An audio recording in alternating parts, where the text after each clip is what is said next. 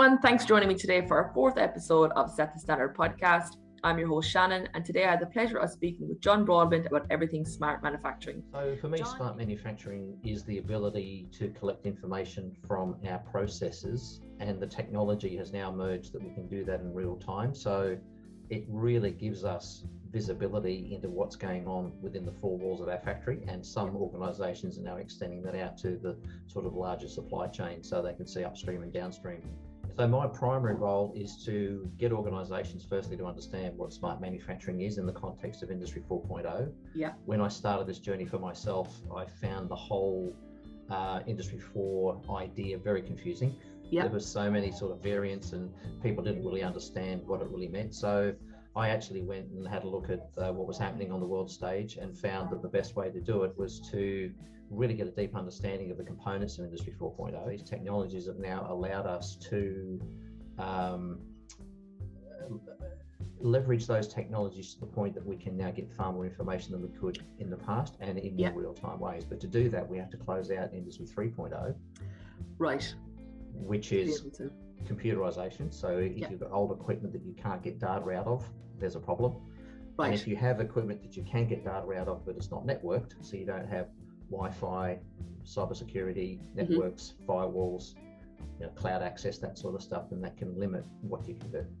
If you look at the World Economic Forum's report that was out in 2018, which highlighted top 100 countries, we sit something like 68th. Yeah.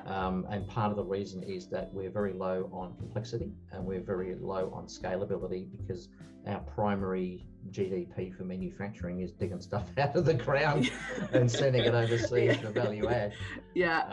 So we don't do that much in the complex way. We've lost our car industry now. There are pockets, don't get me wrong. There's some quite incredible innovations happening in Australia at the moment, but generally the climate hasn't been all that supportive of smart manufacturing in Australia, but it is getting legs at last.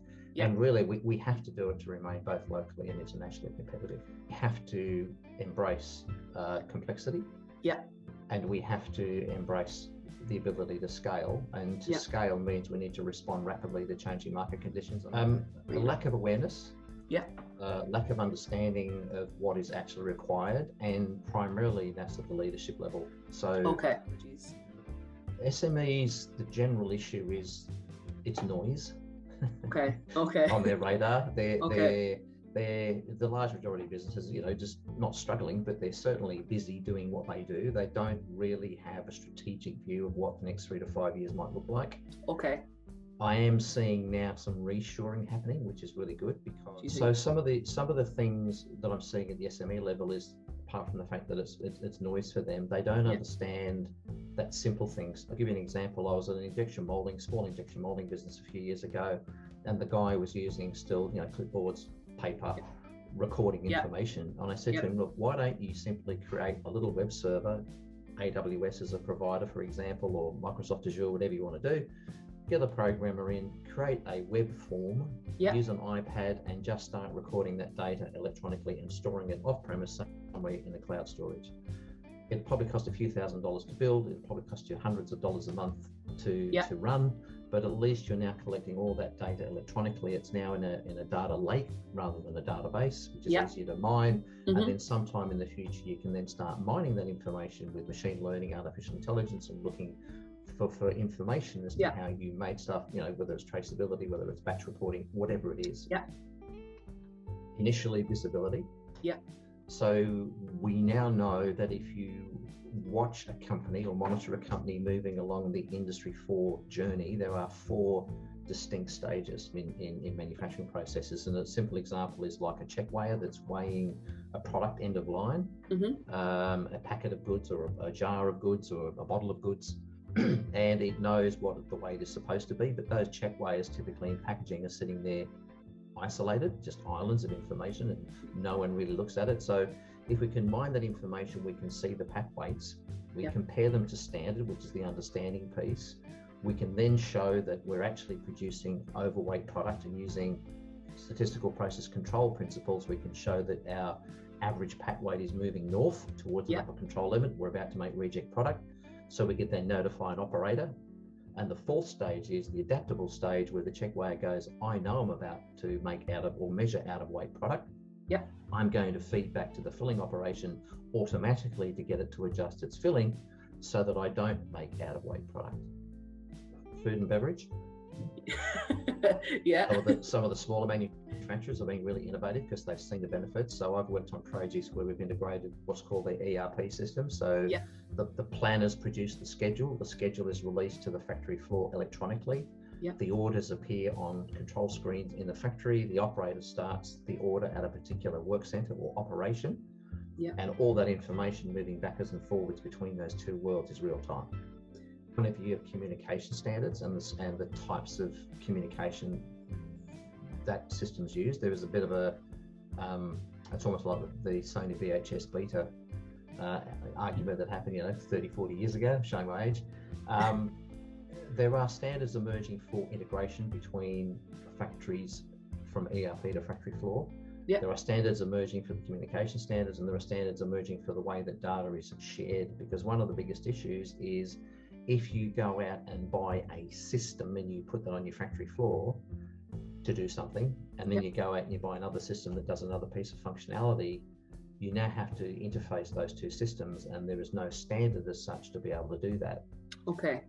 If you then introduce a third system, A, B, and C, C now has to talk to A and B. And then you introduce D, D now has to talk to A, B, and C, and it just becomes unbelievably complex. And I see at the moment that the world is splitting into two. Okay. If we start at the machine level, there are machine or equipment suppliers who wish to lock down their intellectual property, even though it's your machine.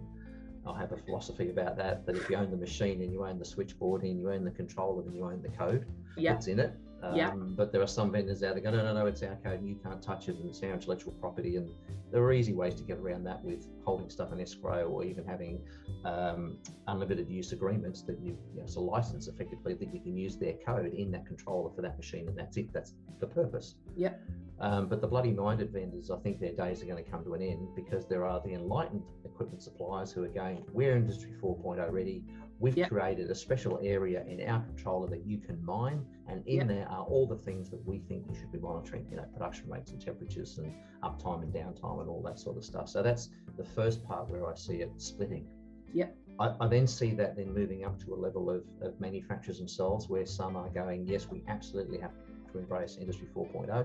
Yep. To do that, we have to get our leadership on board. This can never be a bottom-up approach. If we want manufacturers and we want engineers, automation people at the coalface to yep. push up to their board level mm-hmm. ideas around Industry 4 projects, IIoT, what we call edge enablement, yep. It doesn't work. It has to be top down. That those organisations recognise that it is a fourth industrial revolution. It'd be like sitting in the second industrial revolution, which was the advent of electricity around 1870, and going, it's just something newfangled, I'm not going to do it, I'm going to stick with steam. Or in 1969, when the third industrial revolution kicked in, which was all about electronics and computers and putting in PLCs, programmable logic controllers, and machinery to run machines differently and more flexible, with more flexibility. It'd be like saying, I'm not going to do that, I'm just going to stick with my old relay systems and dig in and almost entrench yourself to yep. not move with the times. Hey everyone, I hope you enjoyed that episode. I just want to thank John again for coming on and give us some great insight into smart manufacturing and its importance for the Australian economy. If you're interested in any other episodes that we have them on our Spotify page under Set the Standard, and also on our YouTube channel. Take care.